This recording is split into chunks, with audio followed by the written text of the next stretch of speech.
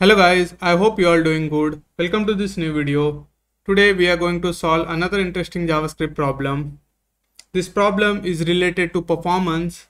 As you are aware, network requests are very expensive, and considering the developing countries like India, where we are still not able to provide a stable 3G plus support pan India over all the cities. So if you want to create an application that is accessible to everyone throughout the India, irrespective of their network speed, we have to consider performance in mind. The one way to optimize that is to minimize the network request. So the problem statement that we have today is related to that only. What we have to do is we have to create a function cached API call that will take a time, and it will make a API call, and it will cache the result of that API call for that duration. For example, on the screen if you see, we have the cached API call method that takes 1500 millisecond as a time, and then it returns a function to call. Now that call function will take the URL and the configuration to which the API call should be made, and then its result will be populated. Now if you use the same URL path and the same configuration, and if you hit the same API within the time frame that is less than 1500 millisecond, then rather than making a fresh API call to the network, it will return the cached data. So we have to implement this cached API call method that will be showcasing the working of the cached API call. So let's start implementing this. As you can see from the problem statement, the cached API call takes a time and it returns a function. That return function accepts the URL and the configuration, and it returns a promise.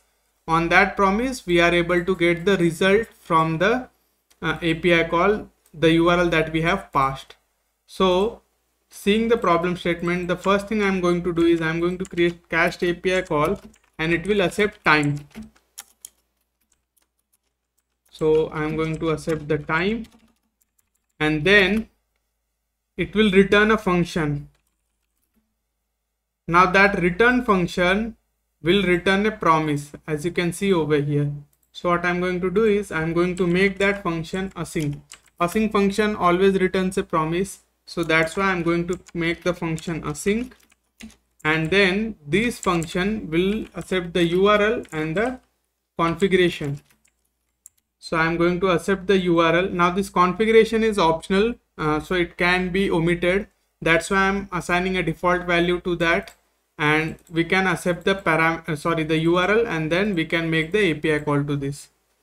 Now to cache something, we need to create a unique key so that we can identify that this is the key that belongs to this particular API call. So what I'm going to do over here is I'm going to create a a variable that will cache the result for us. This variable we are going to use as closure. So we are forming a closure over here. This function is returning a function, and in the parent function we are creating a variable that will be accessed inside the child function even after the parent function has got out of the context after the execution. So in this we are going to store the result of the API calls, and we'll check every time if the result is expired or not, the duration for which we have saved the result. So the first thing is the unique identifier. We need to identify this particular API call. So what I'm going to do is I'm going to create a key. I'm going to use a simple methodology over here. So I'm going to get the URL itself, and from the configuration, assuming that the configuration we receive will be an object. So I'm going to create a JSON string from that.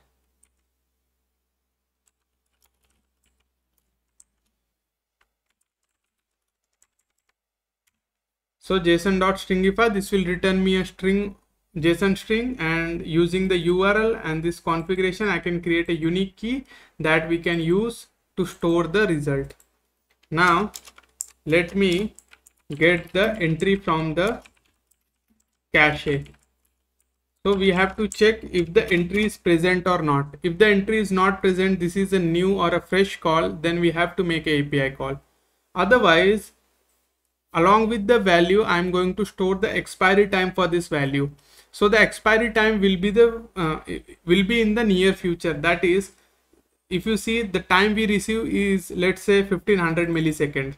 So 1500 millisecond from now will be the expiry time for the entry or the value that we are going to get. So for that, what I'm going to do over here is, first thing is I'll check if we have the entry or not. So if there is no entry, then we have to make a fresh API call. Or otherwise, if date.now, so date.now returns the current time in millisecond. So if date.now is greater than entry.expiry. So as I said, right, while storing the value, I'm going to store the value and the expiry time in the near future by adding the milliseconds or the time we receive, so that we can determine when this value will expire. So the check I'm adding over here is, first thing is, if the entry is not available, this is a new API call, then we have to make the API call. Or else if the entry is expired, so this cache key will hold a value, and that it will hold an object, and that object will have value as well as the expiry time. So when that value will expire. Now we have the base condition. So if there is no entry or the entry is expired, we are going to make a API call. So I'm going to log it, making a fresh API call, and here I'm going to use the try catch block. Because this is the async function, so I'm going to use async await to make the API call. So, and here I am just logging error while making API call. So if in case we receive an error while making the API call, I'm going to log that. And here I'm saying let response is equal to await fetch, then fetch will accept the URL as well as the config, and it will make the API call. After that, we get the response, and I get the JSON. So response.json, I got the value, raw data after passing that, and then we are going to store this. So what we are going to do is, if the entry is not created, then we are going to create a fresh entry. Otherwise, even if the entry is available and it is expired, then also we are going to override and create a new entry. That's why I'm reassigning the value over here. So value is response and expiry is date.now. So date.now returns the current time in millisecond plus the millisecond after which it will expire in the near future, which is the time. So after 1500 milliseconds in the near future, it will expire. That's why I have added this time. So now we got the value and the expiry time. Our base condition is ready. At the end, I'm going to return the value.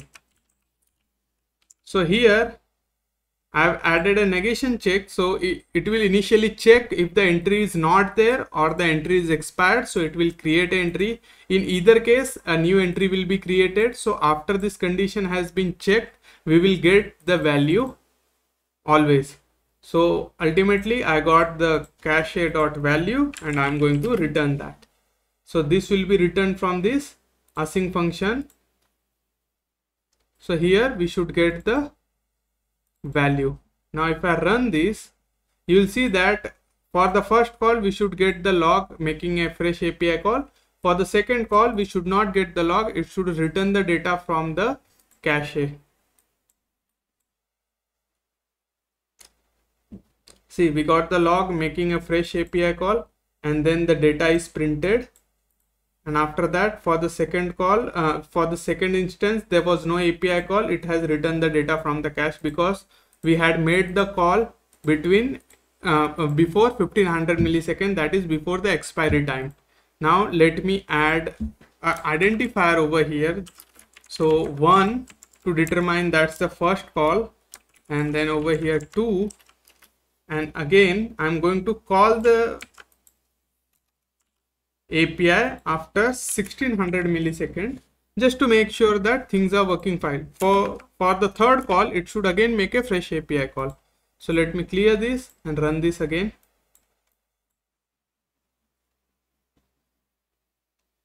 So see, making a fresh API call, we got the first log printed, then we got the second log printed where we have the object returned from the cache, and then for the third, sometimes due to this time mismatch in this online environments, coding environments, we are not able to see the proper output for the set timeout. For example, if I run this again, you will see that. So we made the first call, making a fresh API call, then we got the first log, second log, and then before the third log, it has again made the fresh API call. So everything is working fine. These types of question you can expect in big product based companies like Atlassian, Uber, and then Google. So I hope you have learned something new today. Thank you for your time.